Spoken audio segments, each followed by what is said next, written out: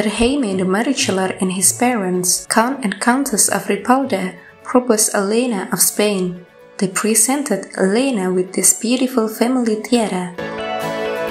Set with diamonds and platinum, this Marichalar tiara features a metal ring at the base, a central laurel wreath, and a zigzag or creaky motif at the top.